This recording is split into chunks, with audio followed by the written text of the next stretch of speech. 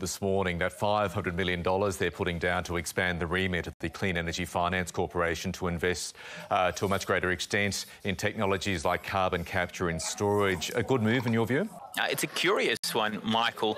I mean, ultimately, this is $500 million to support fossil fuel technologies like carbon capture and storage, in stark contrast to Glasgow, which for the first time ever is addressing fossil fuels and trying to phase them out. The UK is trying to consign coal to history, has put billions on the table to help major producers like South Africa, for example, phase out coal. And instead, it seems like the Prime Minister's waited till he was at home before announcing a bit more support for fossil fuel technology, a technology that keeps failing upwards.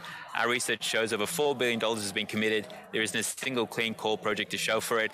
It kind of makes you wonder why that's the additional technology that the government wants to back in, rather than doing things like renewables and electric vehicles that we know work and will work now.